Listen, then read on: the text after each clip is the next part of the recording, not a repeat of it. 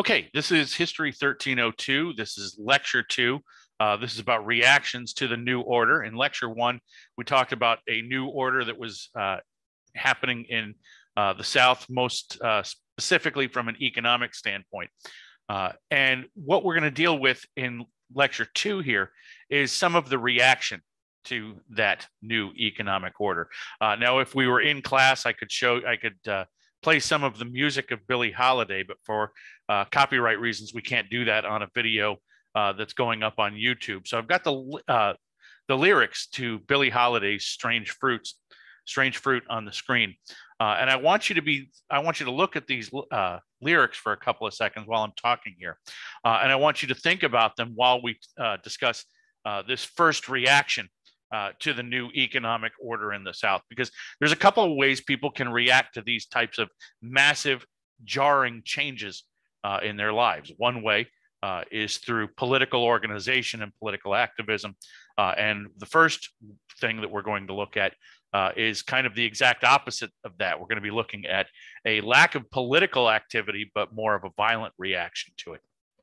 And this is one of those moments where I need to give you a little bit of a disclaimer. What you're going to see following the lyrics here on the screen are some pretty violent and grotesque and horrific images of one of the worst circumstances in American history, the process of lynching.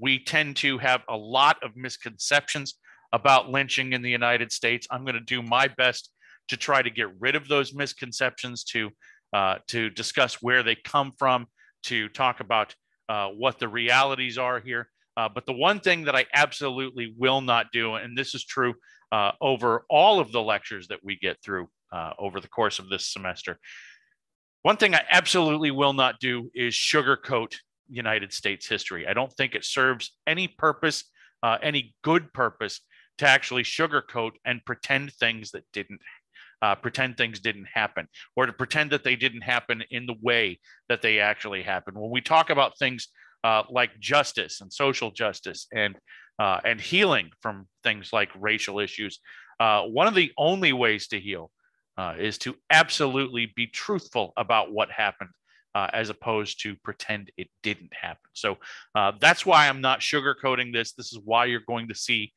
some of these images. So again, just a disclaimer, the images you're going to see are in a lot of ways horrific. And I think one of the worst things about these images is that historians know a ton about the issue of lynching. We know a lot of the specific details about lynchings because I shouldn't say a lot of it, it was virtually always done out in the open. We have this idea, and here's where we're going to start seeing some of these images. We have this idea that lynching was something that was not particularly commonplace, that it was done under cover of darkness, that we don't know very much about the people involved, and yet we do actually know a lot about the people that were involved. For example, people took photographs of the action, the things that were happening here. The image you see here is the after effect of 4 unknown men who have been lynched in the state of Mississippi in the 1890s. This next image is an image that belies the idea of what lynching actually was. Lynching was an incredibly violent process that involved much more than simply hanging. The typical thing that people think of when they think of lynching is hanging. But this particular man that's on the screen here is a person who was lynched by. There was a hanging involved, but he was also mauled by dogs before the hanging actually took place. The next image that we're going to see here is an image of 3 men who were lynched in Duluth, Minnesota, after being accused of a sexual assault and rape. These 3 men that were lynched. This is commonplace in terms of why the lynching actually occurred. But what I think is unique about this is, again, we have this idea of lynching as being a particularly Southern institution or a Southern problem, if you will. And it's not. Duluth, Minnesota is about as, quote, not South as you can get. Lynching happened all across the United States during this particular era. The next image we have is a man named George Meadows, who was lynched in Alabama on January 15th, 1889. Quite often, historians know not only the date of the people who were lynched, of the date that the lynching took place, but we know the names of the people who were actually lynched over the course of this stuff. We see here another image. This is a man in the center named Lynch Shaw, who is being posed in 1936 with the men who carried out his lynching. Why I've included this image here is, again, we have this idea of lynching as something that was being done in secret, that people hid from all of this stuff, that the people who were carrying this out ran for cover after all of this. But again, this image suggests exactly the opposite. The people who were doing this stuff did not hide from it. They posed with their victims. They took photographs of the victims. They held them up almost as if they were trophies to be presented to the public. This image is a man in Littlefield, Kentucky, who was lynched in September of 1913. Where he's been lynched, this is the important part of this particular lynching, is where he was actually lynched. A lot of times, apologists for lynchings argue that this was something that was done as a sort of informal law enforcement, that vigilantes were stepping in and taking care of things that needed to be done where law enforcement wouldn't. Well, that's actually not accurate. This particular man was lynched right out in front of the courthouse in Littlefield, Kentucky. So what we see is that these are people who are carrying out lynchings as a sort of counter to the criminal justice process. They're suggesting that the criminal justice process will not be followed, and we're going to take matters into our own hands. This next image is from 1935 in Fort Lauderdale, Florida. The person who's been lynched here is a man named Reuben Stacy. And I think what's remarkable about this photograph, there's this set of photographs, and I'm sure some of you are thinking this as you watch this, is that this isn't just a man who's been lynched. These are people who look like they're out on an outing to come out and look at what's happened. These are people who have brought their children with them. So if you want to know how this sort of stuff gets ingrained in society, we'll bring your children to these sorts of things. What I do not expect people to just kind of know inherently about something like this is that this lynching is actually a group of people who are coming to view the body after a day of having either gone to church, or these are people who are on the way to church. It's more likely that they're on their way home from church. And the reason we can see this is it's Florida, it's 1935. There isn't widespread air conditioning. So the way the people are dressed in linen and in white and the boater caps and all of that stuff suggests that this was done on a Sunday and that these people were on their after church outing. This next image is the lynching of a man in the very center of the picture, the lynching of a man named Jesse Washington. And we're going to talk more about Jesse Washington's lynching in a little bit. But what's remarkable, again, this is not something that's happening with just a couple of people under cover of darkness. There are literally, you can see in the picture, literally hundreds of people. But this attracted a crowd of thousands of people to this particular lynching. And the way the lynching actually occurred was the victim, in this case, was not hanged. He was he was hoisted over a fire after being doused in oil, and then he was slowly lowered onto the actual fire. This next image we have is a collage of sorts. The image in the foreground is a group of men who wound up lynching a guy named John Littlefield just outside of Marietta, Georgia, in a place called Ellisville. And there is a headline from a newspaper at the top of the collage. And I think, again, the language is what's remarkable here. John Hartfield will be lynched by Ellisville mob at 5 o'clock this afternoon. This is being advertised in the newspaper. This is not something, again, it's not happening under cover of darkness. It's not happening in secret. This isn't the newspaper simply reporting what happened. This is the newspaper telling people this is going to happen. There's nothing secretive about this. There's nothing quiet about what's happening with lynching. This next image that we're looking at here is a woman who was lynched in Oklahoma in 1911.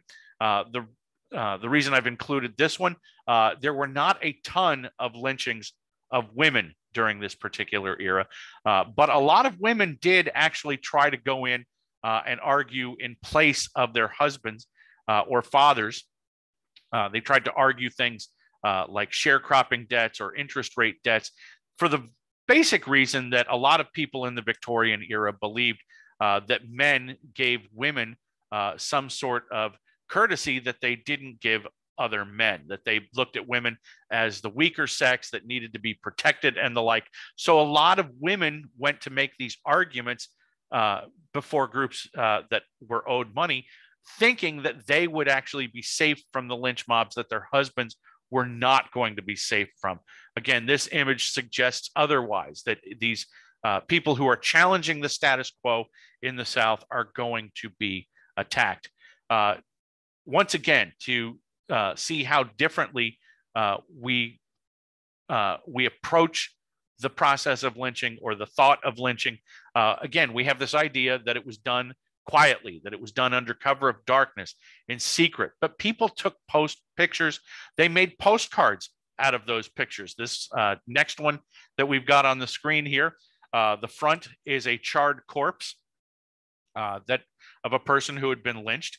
And it says on the back of the photograph, it's been turned into a postcard, and it says, quote, "This is the barbecue we had last night. My picture is to the left with a cross over it, your son, Joe." People were not particularly worried about being found out about this stuff. This is practically an advertisement for the validity of lynching. This is a card that was sold in apothecaries and drugstores in the early part of the 20th century. It depicts the scene of a lynching of 5 men in Sabine County, Texas. You can see the caption, June 15th, 1908. And there's a poem attached to this placard. The poem is a poem called The Dogwood Tree, and it is a poem that flat out talks about why it's legitimate to lynch African Americans. I absolutely will not read the poem aloud, but you can read the poem and be personally disgusted in your own place here. But again, this suggests just how commonplace and how openly this sort of stuff was done. This next particular image is a newspaper report of a lynching near Montgomery, Alabama in September of 1900. And what it depicts in the story is the story of a lynch mob battering down a jailhouse door to take out a victim so that the mob could actually go out and lynch him and kill him. So the point of this is, the reason I've got this in this particular set here, is that we've got law enforcement actually working. It's doing the job. It's doing, quote unquote, what it's supposed to if this person was in fact a criminal. And yet these people are not going to wait for the justice system to play out. They're not going to wait for the legal processes to play out. They're just going to take matters into their own hands and go out and lynch him. And the reason I'm kind of hesitant to say that this is about law and order and crime and punishment and the like are statistics that we're going to see later on here when we talk about a woman named Ida B. Wells. This next image that you see is the photograph of a man named William Brown in Douglas County, Nebraska, with his lynchers. Once again, we've got people who are posing with the corpse, who are not particularly fearful of what they've done. They're not fearful of being found out. There's a very large gathering of people who are either involved or celebrating what's happened. This next image is Ida B. Wells. She was the person who did the first comprehensive study on lynchings in the United States, and her findings became very, very important in terms of not only what we actually know about lynchings, but about how African Americans themselves responded to the process of lynchings. All right, if any of you have actually turned away from all of this stuff, that was the last photograph we're going to be dealing with here. So if you can come back to the lecture here. The issue of lynching is one that, despite what we talk about in our history, lynching is a commonplace occurrence in this period that we're talking about for American history. It didn't occur only in the South. As I mentioned, it occurred throughout the entire country at the time that Ida B. Wells' study was undertaken. There were 48 states, and literally every single state had a lynching of some form or another. Between 1889 and 1918, which was the first, which covered the first part of Ida B. Wells' study, along with subsequent updates, 3,224 lynchings happened in the United States. 2,552 were African Americans. The numbers here, I'm not going to, again, test you on numbers. I want you to see the broadness of this process. The overwhelming numbers obviously were African Americans, and the overwhelming numbers of those African Americans were males as well. This process was a morbid and violent process. It did not simply mean hanging, as I mentioned before. As you could see from the images that I showed you here just a couple of minutes ago, lynching involved burnings, it involved torture, it also frequently involved castrations. Crowds that came to the lynchings often numbered in the thousands. Onlookers would do things like fire rifles and handguns into the corpses and into the air in celebration. People cheered. Children wound up watching all of this stuff.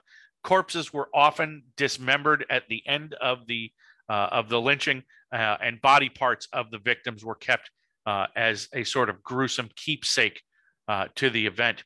On top of all of this, railroads actually ran excursions to the lynchings. This is how these crowds got to be so big at these lynchings. And the largest crowd, for what it's worth, to attend a single lynching was about 20,000 people. And there were actually tickets being sold now to that lynching. Now, I want you to think about this, not from the standpoint of how many people were there, or to be going, oh my God, it was 20,000. That's huge. I mean, that's all awful. But think about the planning that would have to go into such a venture to not only have a victim in place, but to put together an excursion with a railroad company so that these people are going to be brought in to the process, to print tickets, to sell tickets, to arrange a time so that all of these people are there so that they can actually see what's actually happening. The amount of forethought and planning that goes into this is absolutely unbelievable. Crowd moods were often exuberant at these things. And as I mentioned, the sad part of this for many historians, myself included, is that historians know it because it was done completely out in the open. For a lot of people, there's a comparative here that I really don't like to make because I don't like to make Nazi comparatives. I think they're too simple a lot of times. But the Nazis committed a tremendous amount of atrocities and horror in their rule in Germany. But even with doing a lot of that stuff, they tried to hide what they were doing. They did not actually allow the rest of the world to see what they were doing. They talked about what they were doing. For example, Adolf Hitler talked about all of the stuff that he was going to do if he was in power. But in terms of the process and what they actually did, Nazi Germany hid the bulk of that stuff. The worst of what they were doing did not get exposed until after they were out of power, after Germany had been liberated from the Nazi rule. But here in the United States, when it comes to lynching, it was done wide open. People took photographs, they made postcards, they advertised, they put it in the newspapers. All of this stuff was wide out in the open. There's no dispute about what happened. The question is not what happened, but the question is, how do we explain what happened? How do we say this is how it happened? And I'm going to tell you, unfortunately, that there really isn't a good answer. You're not going to walk away from this lecture going, oh, well, I get it. This makes perfect sense here.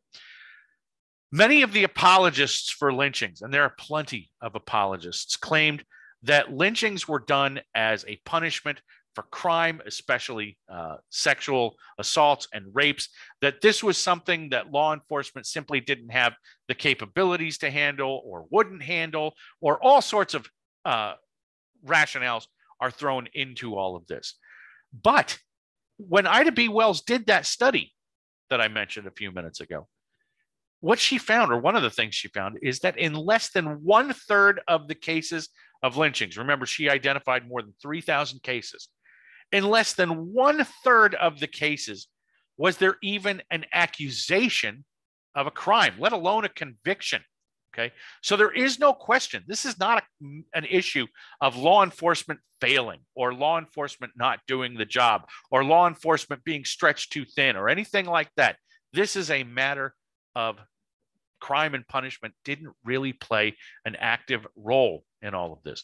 What was discovered throughout all of this was that the overwhelming majority of the lynchings involved sharecroppers and people who were disputing interest rates or the debt that they owed. So it's far more economically oriented than it is crime and punishment. Now, to give you an example of one of these, one of the worst lynchings on record is the case of a man named Sam Hose in Florida. Sam Hose was a farmer and a laborer who worked in a town that was very near the Florida and Georgia border. He was ultimately lynched, dismembered, and his knuckles displayed as a warning. When he had gone in to dispute some of the wages that he was owed with one of the people who was employing him, he got into an argument with the employer. He basically said to his employer that he was going to get his money one way or the other, which the employer took as a threat.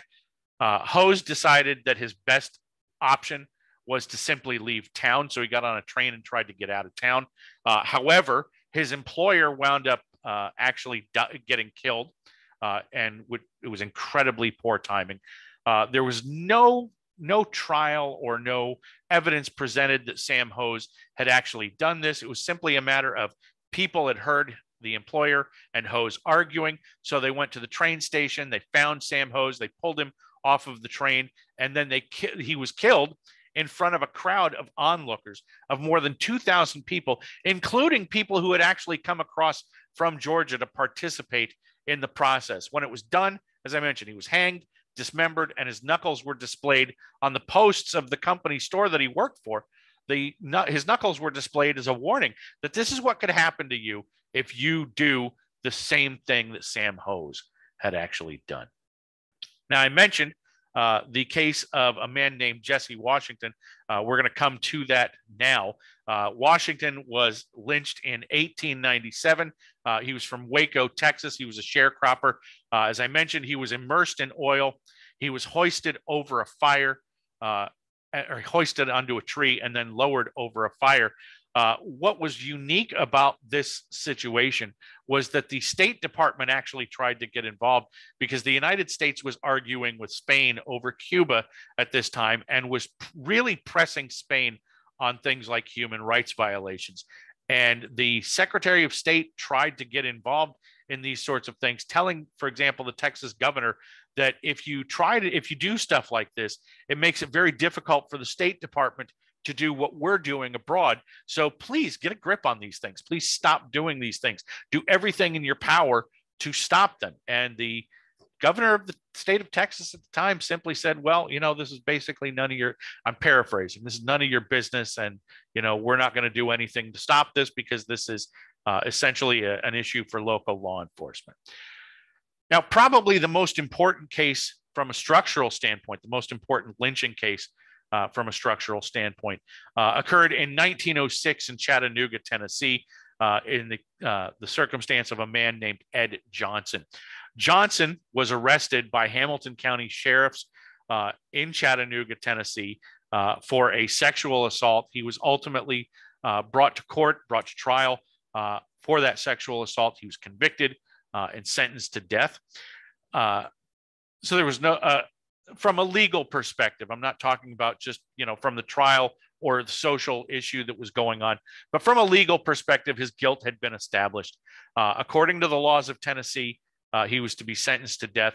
But despite that death sentence, and despite the legal process playing out, mobs attempted to lynch Johnson on 2 separate occasions. Now, what drove their anger was that Johnson decided that he was going to appeal his conviction and obviously his death sentence.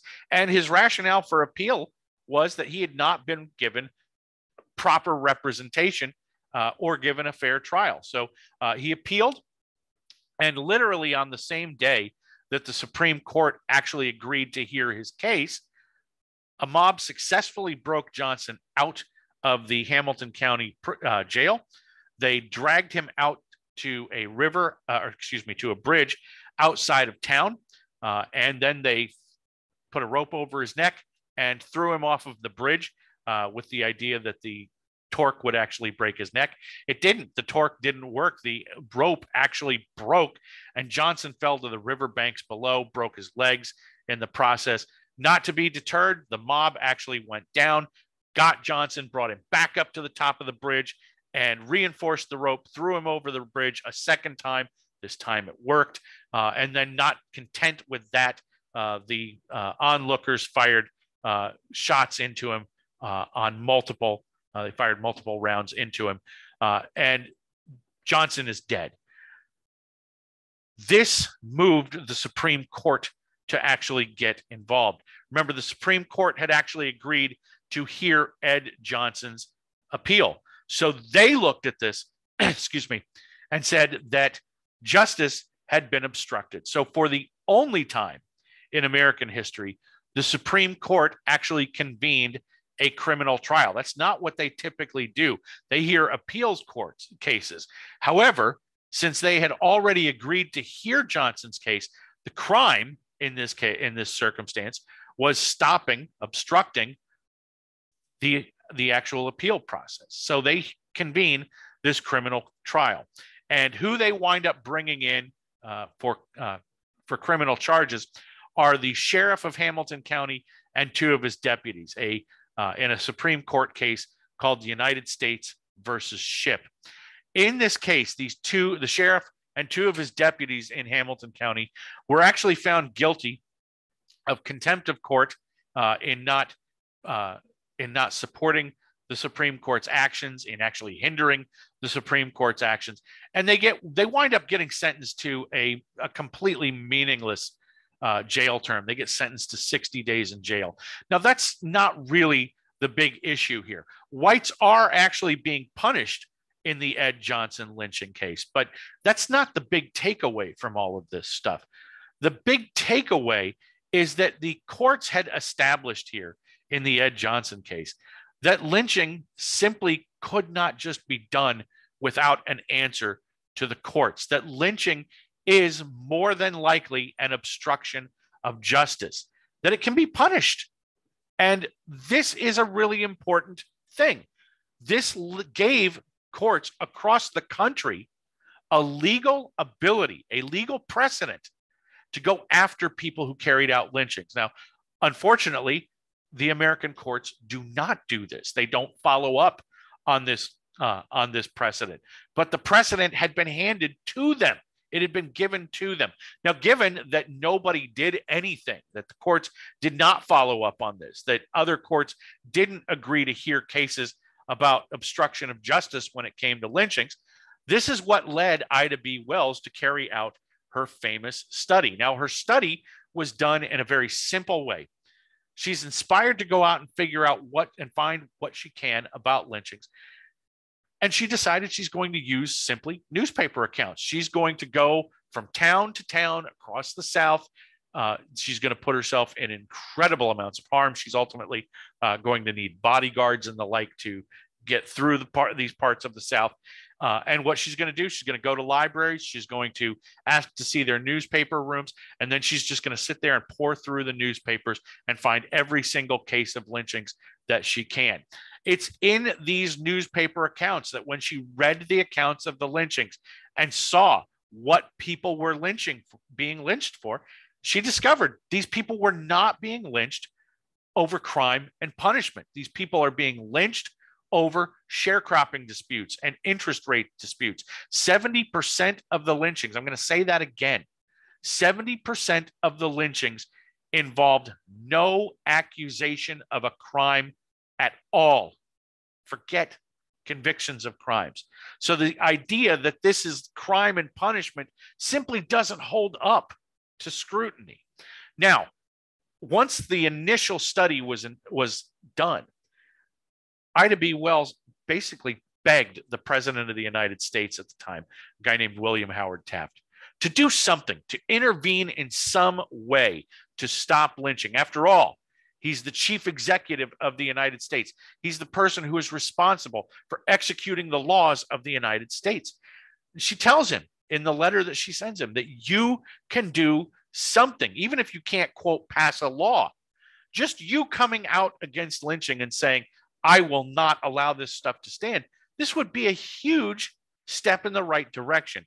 But Taft rejected this. The president of the United States rejected this, arguing that lynching is a matter of local law enforcement, and your efforts would be better spent trying to convince local officials to do something about this as opposed to the federal government, because the federal government can't get involved.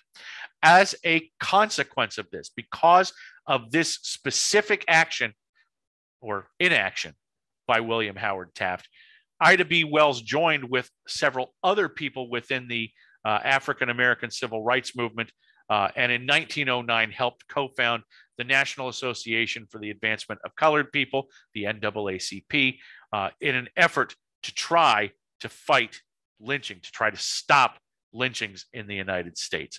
Now, the big question here, why do lynchings occur? How do ordinary people across the South wind up taking this incredibly extreme step? Why are they doing this? And I think it's important to note here too that the time frame that I mentioned was 1885 to 1918.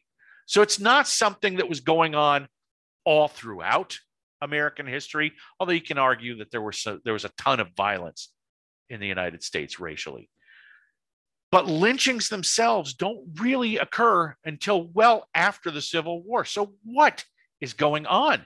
Why do these lynchings occur? Well, one potential issue or one potential explanation is that there was obviously, as we talked about in lecture 1, a new financial order that had arisen in the South. This new financial order allowed Northern financiers and Northern financial interests to dominate the economic life of Southerners. By the 1890s, the North controlled virtually all wealth and all aspects of the financial interests that happened in the South. The second thing that we can look at is high tariffs. High tariffs wound up keeping foreign competition out of virtually, again, every industry in the United States, in steel, in railroad construction, in fertilizer, in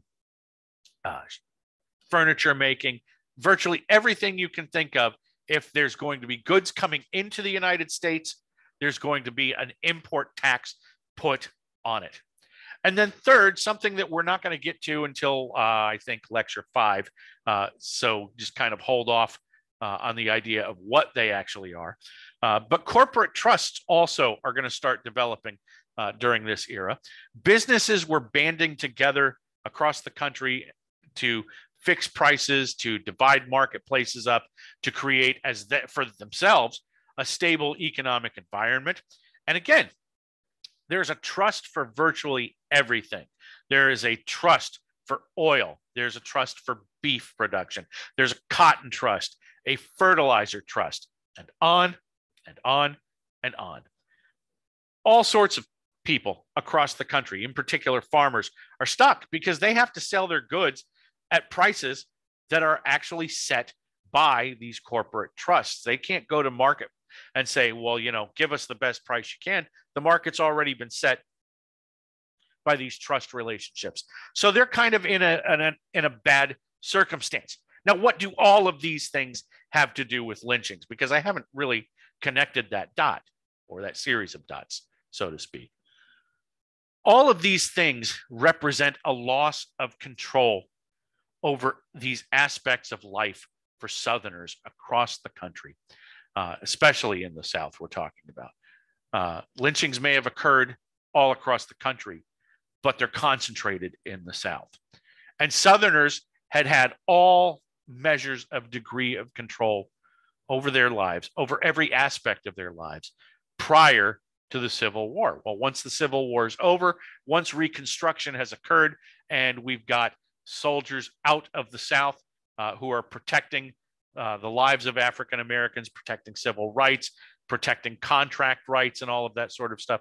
Once that's gone, they may have gone, they may have left, but the fallout is still there for Southerners. So Southerners are going to look at this, at lynching, and say, well, we can't control our economic life. We can't control the prices that we get for the crops that we grow or the goods that we take to marketplace. We can't do anything about the cost of goods that are coming into the United States that would compete with American manufacturers. We have lost control over all of the most important aspects of our lives. But there's one thing that we Southerners can control, and it turns out to be their racial lives. Now, that's not a good answer. Nobody should finish this and take their headsets off or their earphones out and go, well, okay, I get it. Now I get why lynching occurred. We just tied a nice little bow around it. It's not. It's disgusting. But this is what it is. This is what the answer really is, that this is the only area that Southerners felt they had control over, was their racial life. Now, earlier, I spoke about the troubles that farmers are actually having in the United States. And it's easy to, again, get this idea that Southerners are the only ones who are being hit with this problem. Farmers across the entire country are being hit by the problems that farmers actually have. There was a problem of deflation that is hitting farmers dramatically after the Civil War. After the Civil War, the government, the Treasury Department, very specifically fostered deflation. Now, the government had financed the American Civil War with paper currency that was called greenbacks. Now, greenbacks and virtually all paper currency are what are called fiat currency, F-I-A-T, fiat currency, currency on demand, essentially. Literally, it's like taking a piece of paper and saying this piece of paper functions as currency. And the reason it functions as currency is because of an agreement that we basically have that this is currency. Even the paper money that you might have in your wallet, if you carry around cash, that really amounts to nothing much more than an IOU. Okay, so it's not really backed by anything other than a basic agreement that a $5 bill has $5 worth of purchasing power. Now, that currency has a value that on some weird level is affected by supply and demand. And it's a very simple type of supply and demand. If a person or if a group were to put out currency and they put out a certain amount, I'm drawing some lines on the screen here, and they put out a supply of money, it has a line that is the supply and then the value. Okay. It's again, simple supply and demand. Now, if you increase the monetary supply, should be very easy to figure out that the value of it goes down. Okay. The value of it goes down. But currency also has a third line to it, and that is its purchasing power. When the value of currency goes down, as noted on the screen here, the amount of currency that it takes to buy certain goods goes up because the currency has less value. It takes more of that valueless currency to buy consumer goods. Now, this circumstance where you have the currency supply increasing, the value decreasing, and thus you need more of it to buy consumer goods, the sketch that's on the screen here, that is inflation. Okay, that's an inflationary type of economy. Okay, now there's another type of economy that's happening. That's what's happening during the Civil War is inflation. Now, what the government wants to foster after the Civil War is deflation. They want to decrease the monetary supply. That would increase the value of the currency, and it would cause consumer prices to go down because it takes less of that currency to buy consumer goods because it has incredibly high value. Now, how do you affect this? How do you get currency out of circulation? Well, you do what the government did after the Civil War was over. They simply taxed the greenbacks out of circulation. And then once the greenbacks were gone, very simply, the government just burned the greenbacks. Once they've got them at the Treasury Department, they burn them so they can't be put back out into circulation. Now, farmers hate deflation, and think about why. It does bring consumer prices down. It brings commodities prices down. So if you're a farmer who grows corn or wheat or cotton, and you go to marketplace because there's been a concerted effort to bring consumer prices down, you're going to get less money for your corn or your wheat or your cotton or tobacco or whatever. So farmers hate deflation. Even though this is what the government is fostering, Southerners hate it. Farmers hate it, excuse me. Now, there are other problems that farmers have during this era that are simply unrelated to the overall economic structure of the country. There is a problem with railroads that farmers have. Farmers could sell to entirely new markets and could make tons of money in places that they never could have before.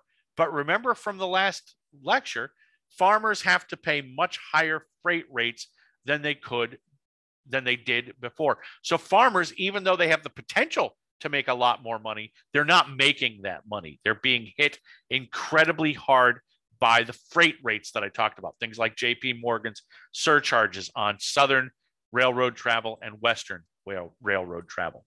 And then farmers also have a problem of isolation. Farmers lived in relative isolation. Now, every semester I talk about this stuff and somebody inevitably comes to me and says, well, I know you said that, but, my grandfather was a farmer and my grandfather talked about how he and his community always came together for all of these sorts of things. That's great. Those are anecdotal things, but by and large, and I'm not disputing that anybody's families had these sorts of circumstances, but by and large in the 1800s, farmers lived in relative isolation. Think about those farm plots that I talked about in the era right before the Civil War. 350 acres is the average farm size across the South. So farmers live on these big plots where they don't have a ton of neighbors around them. Also, think about what farming actually is. It's a relatively independent lifestyle. It's a lifestyle where, as I mentioned, it's not Farmville. You don't get a bunch of people coming in and watering your crops for you or fertilizing. You're doing everything. Okay. So it's isolating and it's an independent lifestyle. This is a totally different way of working than, say, Northern industrial workers would have during this era. Northern industrial workers, as the triangle fire, for example, would suggest, you could put a bunch of industrial workers in a very small room and have a ton of industrial output, a ton of commodities being produced. Okay. And every single time one of those industrial workers has a bad day because they're all concentrated in the same room, everybody knows that that one worker is having a bad day. So they might be able to come together and say, look, at the end, after the day's over, just try to get through it the best as you can. And then after the work day, we'll all go out and have a beer together. Okay. That happens in the industrial workplace, but it does not happen so much in a rural farming type of community. Now, these guys may get together later and discuss things. Certainly, farmers always got together at the feed stores and general stores, but they didn't get together in large numbers. They didn't unionize. They didn't mobilize together and come up with common solutions for common problems. They simply got together, they complained in these small groups, and then went back to doing whatever was best for them on their farms. Now, slowly, we do start to see farmers coming together. We do start to see farmers organizing politically. The first group of people who are going to do this is a group called the Patrons of Husbandry, or the Granger Movement. Their primary function is a social function. They are going to try to get large numbers of farmers together to do social activities, to do something about the isolation. There's a recognition among the people who were running the Patrons of Husbandry that if you got all of these farmers together in large numbers, they would actually start talking about those problems. They realize we've all got a common enemy, whether it's the trust, whether it's the financiers, whether it's the group of people that own the agribusiness company that actually give them the loans and control the land that they're on. They'll get together, they'll realize they've got the same problem with common enemies, and they will mobilize to put together solutions for these problems. And it works. You get these guys together at barn raisings or punch socials or hoedowns or harvest festivals. And the next thing you know, they are coming up with all sorts of solutions within the Patrons of Husbandry or the Granger Movement. They're doing things like forming cooperatives. They're putting together these organizations, these legally organized businesses that are voluntarily owned and controlled by members, by the membership within that group. And they do business only with the common membership. And the work is done and the business is operated for the common benefit of those members. So it's not a corporation necessarily. It's a group of people who are together, getting together and pooling their resources together so that they don't have to go, for example, to an agribusiness corporation for a loan.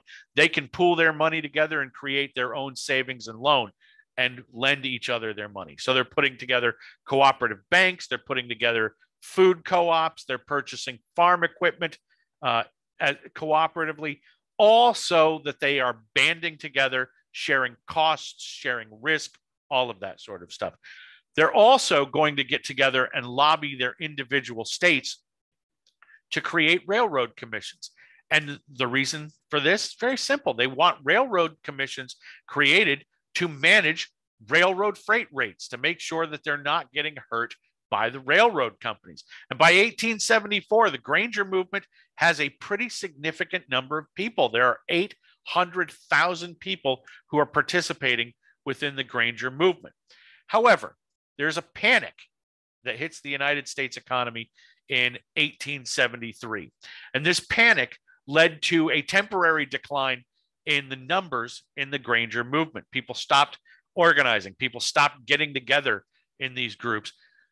The ideas don't go away. I mean, it's much harder to get rid of a set of ideas than it is to get rid of a group. So the ideas don't go away. And once again, once the panic subsides by 1875, the ideas start to come up to the forefront again. And this time, it's groups like the Southern Farmers Alliance, which gets created in Lampasas County, Texas. The Southern Farmers Alliance gets created in 1875, and their main goal is to fight absentee land ownership. These groups of Northerners who are coming down and buying up land and then saying, well, we own it and you guys are going to farm it, but we're going to take all the profits. And by the way, we don't live in the South. We're not going to come down here. That's an absentee landowner. Groups like the Southern Farmers Alliance don't want that happening. There's also, by 1880, a parallel group called the Northwestern Farmers Alliance, developing in Illinois. And again, they're carrying on these same ideas. They're talking about cooperative ownership of of banks. They're talking about creating food co-ops. They're talking about putting together cooperative tanneries and all sorts of other things. Again, talking about creating railroad commissions and the like. They are incredibly popular with farmers, both the Southern Farmers Alliance and the Northwestern Farmers Alliance. They're very popular with farmers. However, the Southern Farmers Alliance was denounced by large urban newspapers as operating, quote, counter to the principles of democracy. So a lot of people across the South who were individual family farmers, they loved the alliances, but larger corporations, urban areas, they tended to oppose the alliance movements. Now, the alliance movement looked like it might have hit its peak and been on the verge of starting to decline and ultimately collapse, if not for the efforts of two individuals, one of whom was the guy pictured on the top of the screen, a guy named C.W. McCune, Charles W. McCune. McCune had been born in Canada. He was a former dentist. He became a preacher and wound up moving to Texas in 1870. Now, he tried his hand at farming in Texas and determined that this system is rigged. I'm never, ever going to be successful. And he got himself out of his debt and decided this is bad. But he also said farmers really desperately need some help. And by the early 1890s, his vision was dazzling farmers in Texas. Ultimately, 3 million white farmers are going to join both the Southern Farmers Alliance and the Northwestern Farmers Alliance. Now, another million people, another million farmers are going to join an auxiliary called the Colored Farmers Alliance. When the alliances were created, they continued to maintain segregation. However, ultimately, they are going to push aside segregation. I'm kind of spoiling part of the show here, but they're going to put aside segregation, and they're ultimately going to unite all of the alliance movements. Now, think about what this would mean. 3 million collectively in the Southern Farmers Alliance and the Northwestern Farmers Alliance, plus another million in the, quote, Colored Farmers Alliance. That's 4 million people. That is large enough to have made them one of the largest political groups in the United States at the moment. Now, part of how they're growing so fast is not just that McCune has some ideas, but McCune also thought that farmers ought to be organized in the same way labor unions were organized. So he pushed the alliance, for example, to start adopting organizers and have professional organizers, people who go out and talk to farmers and say, look, this is what the alliance is about. Here's how you will benefit from joining the alliance. And probably the best alliance organizer there was out of all of these 40,000 people that they had was a woman named Mary Lease, who was she was very small. She had a kind of a shrill speaking voice, but when she would go into these hoedowns and harvest festivals, what always happened, there would be a bunch of hay bales placed up, and then some big burly farmer would lift her up onto the hay bales, and she'd give some variant of a speech where she'd close by telling these farmers to raise less corn and to raise more hay, to organize them, to get them all doing something to fight back against their problem. All of this is all well and good, but it doesn't make a whole lot of sense. It doesn't work if you don't have an idea to work with. And McCune is the idea guy. While Lease is going out and telling all of these farmers, this is what's in it for you, this is why you should join an alliance, McCune winds up coming up with the idea that really dazzles. And this is going to be an idea that, if enacted, it would absolutely get farmers out of the crisis that they're in. Now, what this plan was, it was called the Sub-Treasury Plan. And I want to emphasize here that word plan, okay? This is a plan by the Southern Farmers Alliance. This is not something that is enacted in the moment. It's not something that's even enacted while the alliance is operating. It's just a plan, okay? What it would happen in the Sub-Treasury Plan. One of the things that farmers face is that they all basically grow the same crop at the same time, and they all ripen at the same time. They all go to market at the same time, which floods the market. They all also have debts, which means that they need to sell their crops as quickly as possible. So what winds up happening is all these desperate people wind up coming to the marketplace at the same time. They flood the market with the same crop, and crop prices decline. So McCune has a solution for this. What he suggested was that a federal examiner should come in and examine the farmer's crop. And we're going to use round numbers here because math is not my friend. We're going to use round numbers here. If a farmer has a crop that under normal circumstances would be a crop that's worth $10,000, a federal examiner is going to look at that crop. The federal examiner will certify to the grade of the crop and say, yes, it's good. It doesn't have defects. It doesn't have, it's not, for cotton, for example, it's not cotton that's full of all sorts of insects and parasites and all that stuff. This is good cotton, and it's worth typically $10,000. So he's going to give that farmer a certificate that says this is a good crop and it's worth $10,000. That farmer could then take that certificate to a bank and get a loan worth 80% of the value. So they could take it and say, I've got a $10,000 crop. I want to borrow $8,000. And they're going to get it at 1% interest. This is a subsidized loan. Now, since it is subsidized by the government, there's no fear of default. The bank doesn't have to worry that this farmer might screw this up and they're not going to get paid. The bank is going to get paid no matter what. Okay. So the farmer can borrow 4/5 of the value. The bank is protected. The farmer now has money in their hands. They can go off and they can pay all of their debts to their agribusiness corporation. But now what do you do with the crop? Well, the farmer could theoretically sell the crop, which they're entitled to do because they own the crop, or they could put it in one of the storage facilities that the government would also build as part of the sub-treasury plan. Now, are they going to have to pay to do this? Sure, they're going to have to pay to store their crop. They're going to pay a nominal fee.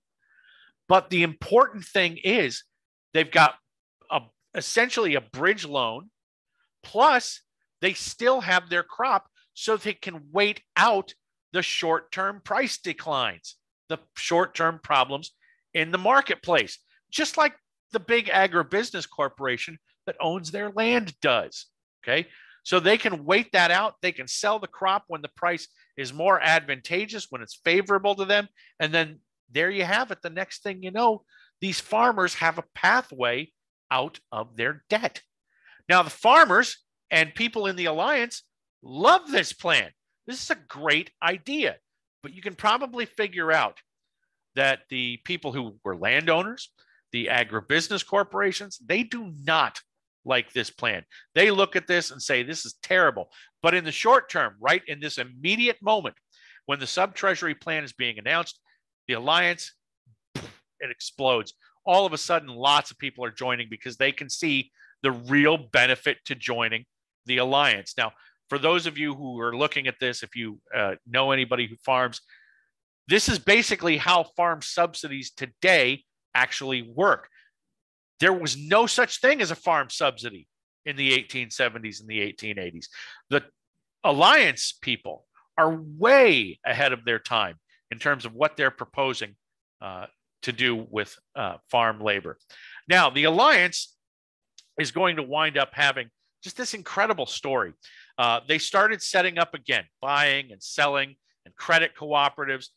They devised co-op stores, co-op banks, cotton gins, tanneries. They sold goods to each other at lower prices. This is a movement. The alliance movement transforms itself into a movement that doesn't just benefit farmers, but it's a challenge to corporate capitalism. They're talking about creating a cooperative as opposed to corporate economy in the United States. And this idea scared a lot of people. The Atlanta Constitution, which is a newspaper that's still around today, when they read what the alliance was proposing and wanting, they said, quote, the threat of anarchy and communism extend to the entire South because of the direful teachings or dangerous teachings of Alliance supporters. Now, the real problem that the Alliance has is that the issues that they're facing and the issues that they're trying to address on behalf of 4 million people who have joined them, it's too big to address without getting involved in politics. They need political allies. They need redress. Now, and think about why. The only way to get the sub-treasury plan to go from a plan to actual policy is to get congressmen and senators and state legislatures to actually vote for something like this. And they know that's not going to happen. The reason they know is because in the South, members of the alliances tried working through the Democrats and it didn't work. The Democrats rejected them. In the North, they tried working with both Republicans and Democrats. And ultimately, the Northwestern Farmers Alliance concluded that both parties are corrupt. We don't want anything to do with them. And we're just going to have to do this on our own. So in 1892, in St. Louis, Missouri, the alliances had this big general meeting. And what they agreed to do is to merge all of the alliances. And when I say all of the alliances, I mean they're merging the Southern Farmers Alliance, the Northwestern Farmers Alliance, and the so-called Colored Farmers Alliance. There will be one big alliance now. And to celebrate this, they're going to change the name. It's not going to be the Alliance anymore. It's going to be the People's Party or the Populist Party. And again, 4 million members strong within the Populist Party. Now, they're also going to call for a national convention in 1892. And they say in 1892, we're going to have our national convention in Omaha, Nebraska. And this, when they meet in Omaha, their job is to come up with a platform to say, this is what, if you're going to run for political office as a member of the Populist Party, these are the things you're going to have to support. And this idea becomes known as the Omaha Platform. These are things that are going to be designed to say, this is what, if you're going to run as a member of the Populist Party, these are the things you have to support. And here's the basic ideas that we believe in. Now, the Omaha Platform is also a recognition that in order to actually have some sway over politics, to actually have politics working here, people have to, the populists have to appeal beyond just farm laborers. Now, if you look at this Omaha Platform, right it down the center, there's obviously the agenda of the farmers, the people who make up the bulk of the movement. They want currency and fiscal reform. They want the United States government to get involved in the economy, to do things like, for example, put more money into circulation to bring inflation up. They want a graduated income tax to shift the burden to wealthier people so that if you make more money, you pay more taxes. They want the sub-treasury plan put in place, obviously. And they also want increased taxes on land speculation to keep people from coming down to the South, buying up all of the land, and then flipping it to developers and making a ton of money. They don't want that. That doesn't benefit the bulk of the people in the South or in all of these other farming and agricultural areas. So farmers have their very specific agenda. It's catered to in the Omaha Platform. But the people at Omaha realize we've got a natural ally in industrial labor. We want industrial laborers to come along with us because regardless of what it is, whether it's agricultural, whether it's industrial, we're all suffering from the same sorts of problems. We're not getting enough money. Our basic needs are not being met. And there are also some populists who argue that the people who are causing the problems are the same for both of us. The financiers and industrialists who own manufacturing plants and steel plants and iron processing and textile mills in the North, they are the same people who are creating agribusiness corporations that come to the South and buy up all the land and lay down all the railroad track that is screwing over these farmers. So they've got a common enemy, they argue. So to bring industrial labor into the fold, They support the creation of an 8-hour workday. Now, no farmer works an 8-hour workday, but they're supporting it in the platform because they know industrial labor does.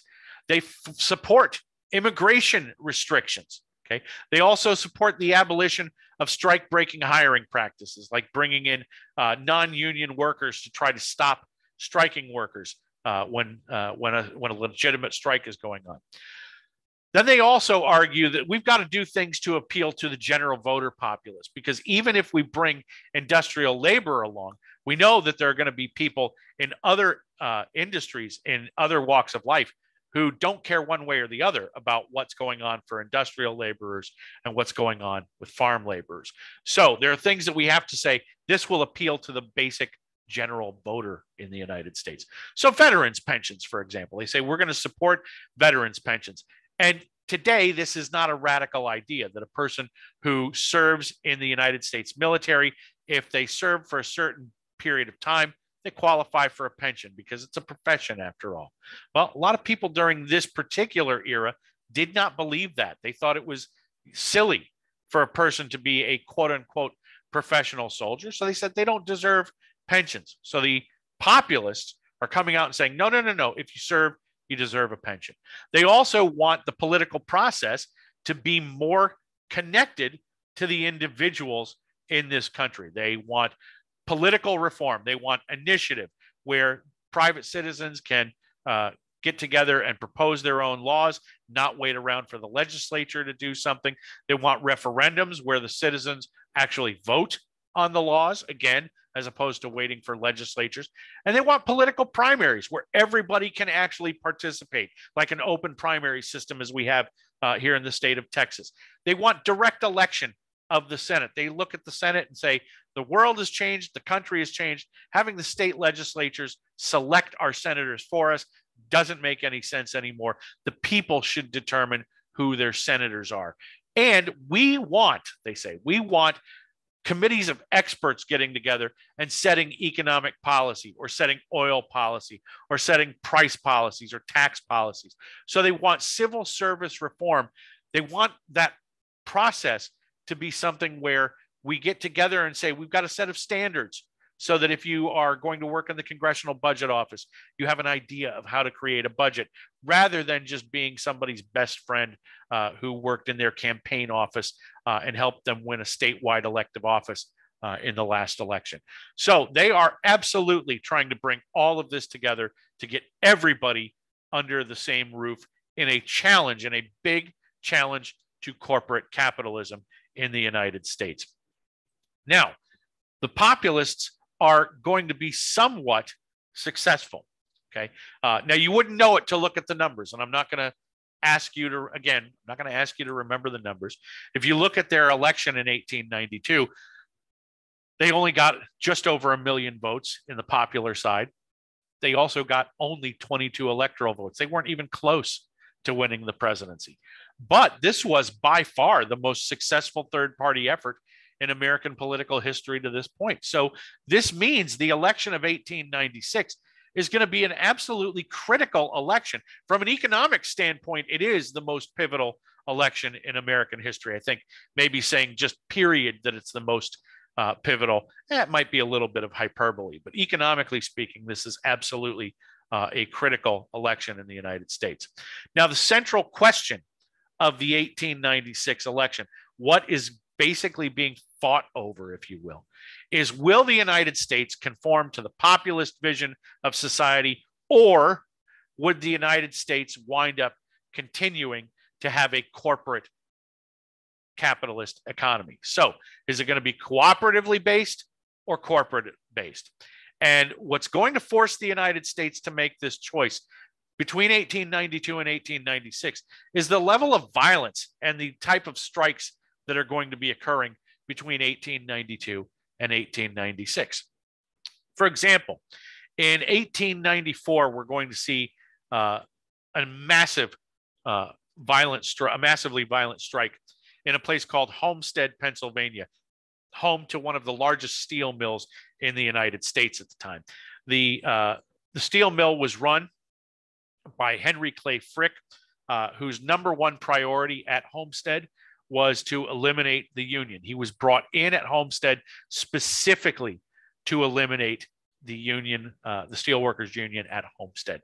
He began by building this enormous fence around the steel mill. And it had a lot of these holes that were placed strategically in the fence, which he referred to as quote unquote observation holes. A lot of the workers noted that those observation holes happened to be at the perfect height to actually poke a long arm through and shoot somebody if need be. And he assured them over and over again, no, it's just observation and protection. The next move that Frick engaged in was to bring in a group called the Pinkerton Security Agency, which was known as a very brutal detective agency. They were going to be brought in to provide security for the steel plant. And basically, the Pinkerton Agency had by that time gained a reputation as a very violent, strike-breaking security firm. So if a person brought in the Pinkertons, they were being brought in specifically to attack the union. They were very consciously anti-union and violently anti-union. And then he did the thing that always will force workers to go out on strike so that you can engage in this attempt to break them. Frick started cutting wages at the Homestead plant, and it worked. Once the wage cuts happened, the steel workers at Homestead wound up going out on strike. Now, when this happened, the next goal that Frick had was to provoke these workers. They are out on strike, which is not necessarily violent, but Frick goes out and hires what are called scab workers. These are non-union workers who will cross the picket line and continue to work in the steel mill. Now he hires them, and it becomes clear why this fence was being built around the steel mill. If you bring in these types of workers, the workers on strike know that the only way to break management is to go in and drag the scab workers out of the factory. Well, now you've got this big wall built around it. You've also got this incredibly brutal security agency providing security. The strikers realized the whole plan here was to protect the steel mill from us, provoke us to go on strike, and then protect the mill from, quote, us. Now, what Frick and the Pinkertons didn't count on was the surprising ability of the steel workers to go out and engage in violence right back at the Pinkertons. For example, as they clashed, somehow the strikers managed to obtain an old Civil War era cannon, which really scared the daylights out of the Pinkerton agents. The workers also set a barge on fire and sent it downriver on a collision course with the Homestead steel plant, which, if it had actually gotten there, if it had actually made contact with the plant, it would have blown up the plant. It was really nasty. So there's not just a clash of ideas. There's a physical and violent clash at Homestead. And Henry Clay Frick wound up resorting to the last card that he had. He got in touch with the governor of the state of Pennsylvania, and the governor declared a state of emergency at Homestead and ordered the militia in Pennsylvania out to put the striking workers down. And it happens. It may take several weeks to actually happen, but ultimately the militia does put down these striking steel workers. And in the end, the Steel Workers Union is crushed for the next 50 years. Now, the next area where we see this type of violence is in Pullman, Illinois. A guy named George Pullman, pictured on the right-hand side of the screen here, had invented the Pullman sleeping car, which was so popular that it became standard on virtually every passenger train in the United States, and made Pullman an incredibly wealthy person. When I say it's standard, I mean that every single passenger train in the United States has Pullman sleeping cars. And it's worth pointing out here that a lot of commercial trains actually have these cars too. Pullman made commercial train cars. He made beverage cars. He made sleeping cars, all of these sorts of things. And all of these things wound up on the cars, on the trains of the United States. Now, he also, in addition to becoming incredibly wealthy, Pullman decided he was going to open up a factory to build these cars himself rather than farming this out to other manufacturers. And he's going to create a town around it. This was common during this era to create a factory and then to create a company town around the factory. And since the factory is the Pullman Sleeping Car Company, the factory town is Pullman, Illinois. Now, in Pullman, Illinois, what workers are going to see is they're going to have schools. There's going to be housing provided there, not given to them. They're still going to have to pay rents, but there's housing in Pullman, Illinois.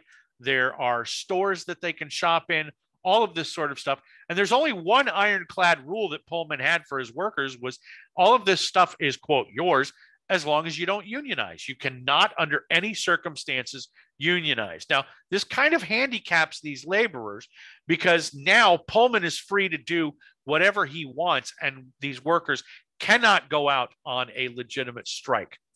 Now, as long as everything's going well, and things are going well in the early 1890s, this is fine for laborers. But once again, the United States winds up having a panic, an economic downturn in 1893. And that downturn was really, really nasty. Over a several-week period, Pullman cut his workers' wages every single week, every single pay period.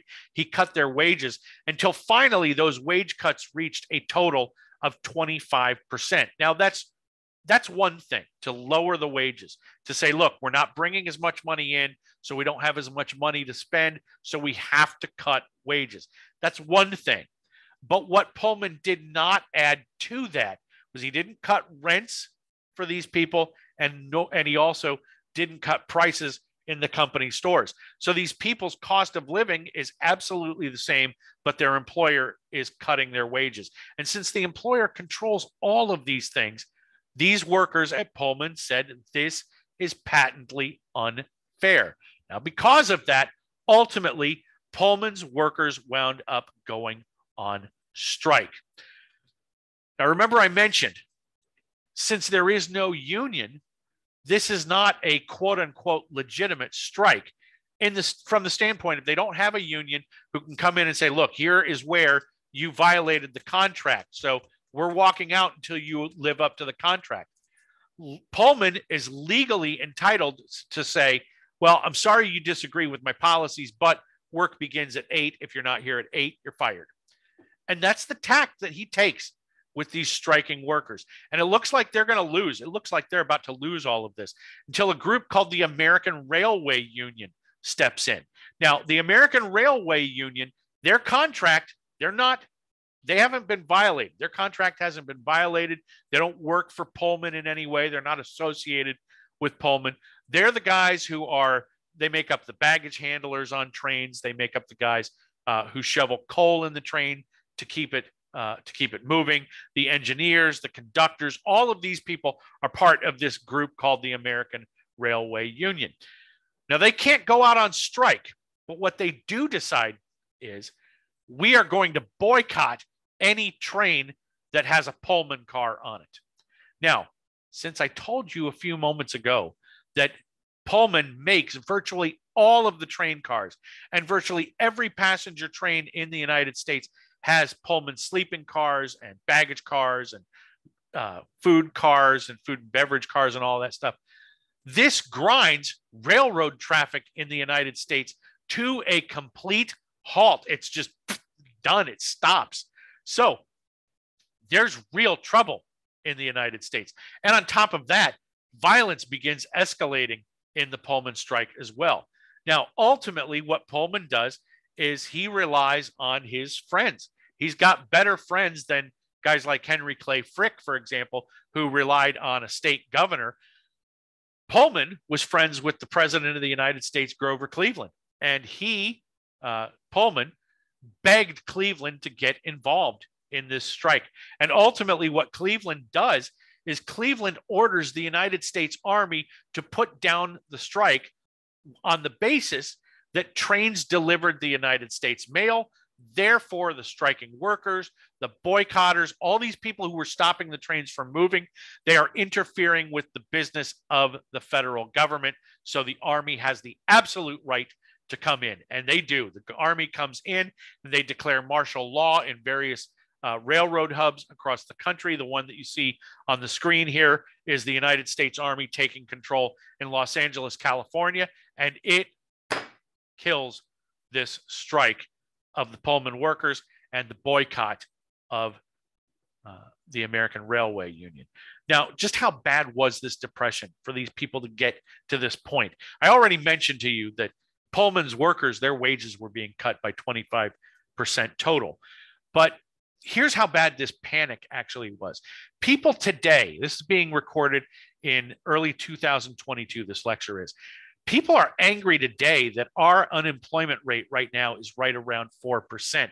So imagine a moment in American society where unemployment just skyrockets to above 20%. That's what's going on in 1893. What had caused it was a buyback program that European governments were engaging in. They just didn't trust the United States economy, so they started redeeming bonds for gold, and gold reserves in the United States started to dwindle. So the United States restricted gold redemption, and this caused a massive problem in the national economy. Layoffs skyrocketed, unemployment skyrocketed. Workers responded overwhelmingly with strikes and with violence. Just look at the year 1894. In 1894 alone, there were 1,300 labor strikes in the United States. So Americans were clearly demanding answers, and they were demanding action. And in some cases, in addition to things like labor strikes, they took some real direct action, as Americans did with something called Coxey's Army. It was called Coxey's Army. It was actually an quote unquote army of the poor. These were poor people. These were unemployed people who were marching toward Washington, D.C. They're coming from the interior parts of the United States and marching on Washington, D.C.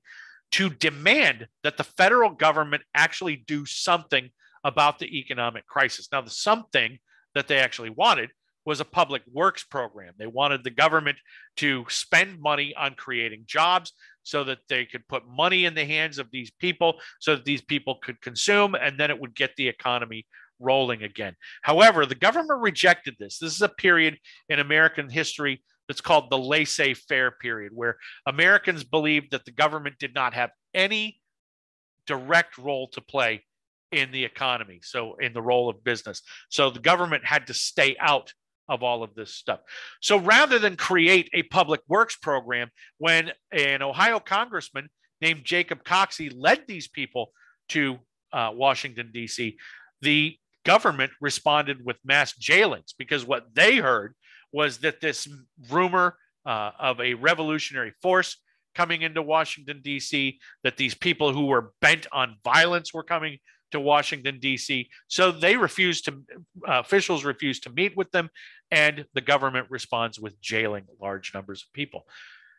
Now, it's in this context that the election of 1896 is actually going to occur, and there's going to be a real crisis point in the United States. The president of the United States, I mentioned his name before, Grover Cleveland, he was talking about running for re-election. However, the Populist Party had wound up taking control of the Democratic Party in South Carolina.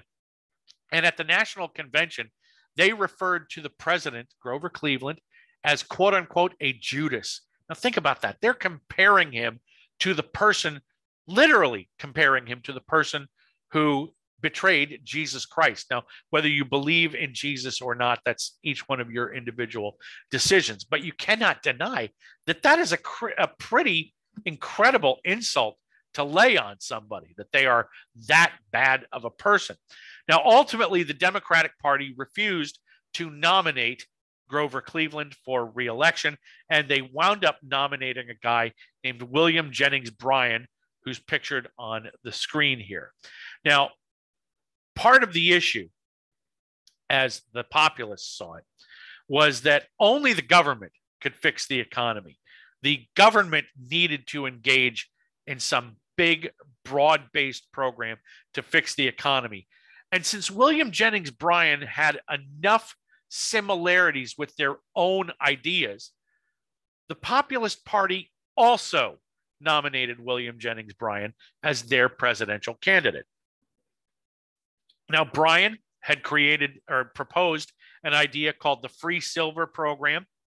What he planned here, what the thought was, is that the United States absolutely needed to engage in an inflationary circumstance. The only way you're going to do that, you have to create more money, but we don't want to do paper money. We don't want to have a bunch of worthless paper. What we need is hard currency backed by something, some measurable commodity. There's tons of silver that has not been pulled out of the ground or out of the mountains in the West.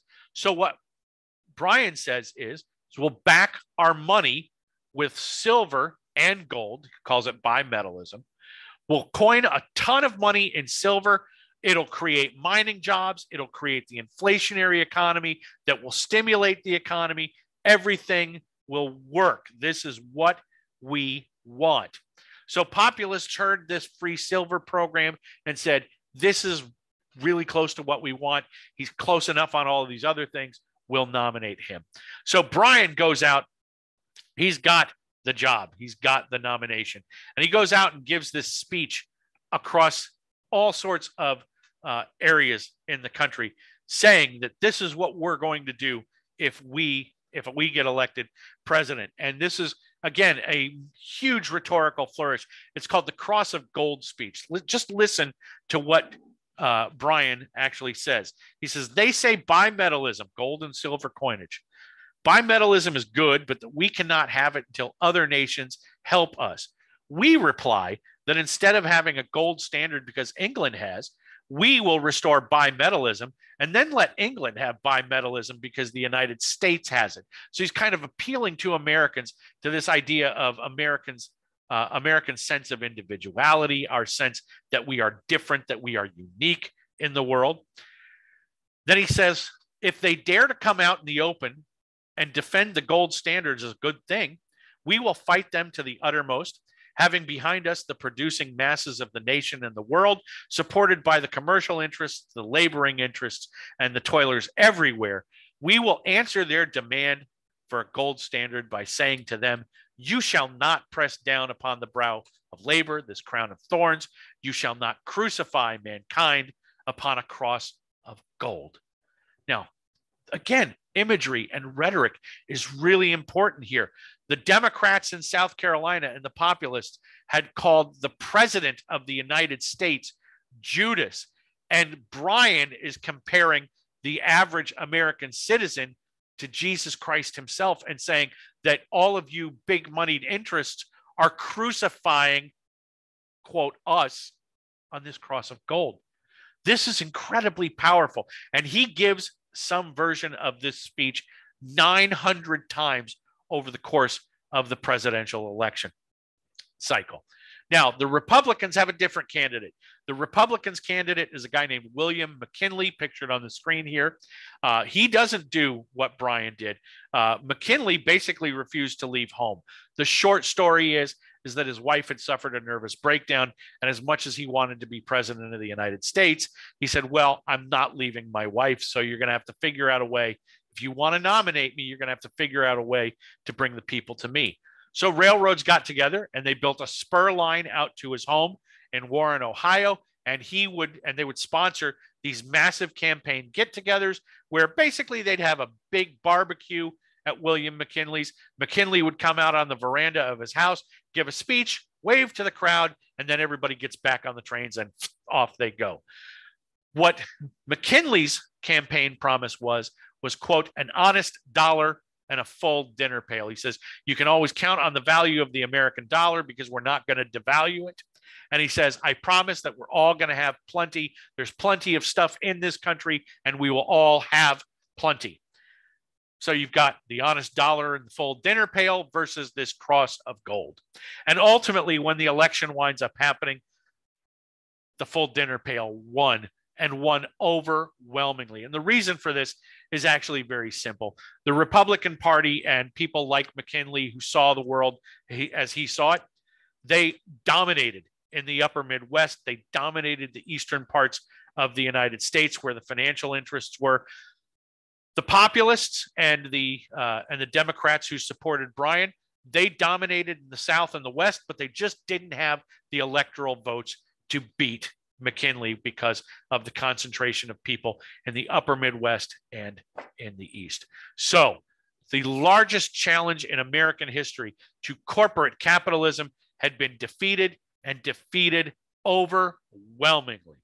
Now, the obituary for populism actually came a few years later, and it was in the form of a set of stories written by a man named L. Frank Baum.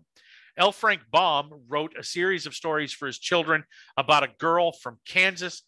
Kansas was the quintessential populist locale, and that young girl was taken away from that dreary place in Kansas via a cyclone, which represented populist victory. She landed in this beautiful, rich place called Oz. If you've ever seen the movie, there's an obvious moment here where the world goes from dreary black and white sepia tones to an explosion of color. She lands in Oz. When she gets there, she kills the Wicked Witch of the East, freeing the little people. Both of those are allegories for Eastern financiers and the freeing of the average American man, of the average American citizen from these evil financiers. In order to get home, she is told she has to go see the wizard in the Emerald City. The Emerald City is green, the color of money. She has to follow the yellow brick road, the color of gold, while wearing, in the books, she's wearing silver slippers, the absolute representation of the populist journey. Her companions in this walk to the Emerald City, she's got the Scarecrow, who represented farmers. She's got the Tin Woodsman, who represented industrial workers, and she's got the Cowardly Lion, who represented fearful reformers and reformers who simply weren't willing to do enough. Some historians have suggested that William Jennings Bryan himself was who the lion was meant to represent. When Dorothy gets to the Emerald City, she realizes that the wizard is a fraud, that he doesn't have the powers that she thought he had, or that she had been told that he had. And he tells her, I know how to get you home, and I'll help you get home if you kill the Wicked Witch of the West. The Wicked Witch of the West represented those absentee landowners, these people who owned all of this land and owned mortgages and all of this stuff. And if you've seen the movie or read the books, you know that Dorothy kills the Wicked Witch of the West by dumping water on her. She liquidates the Wicked Witch of the West. The book is not so much a fantasy for little children as it is a political commentary on what might have been in the United States. All right, that is going to close us out for this particular session. When we come back for lecture number 3, we're going to see some of the other things that are going on in the United States in the 1890s and how the United States transforms into the modern nation that it actually is. So see you next time.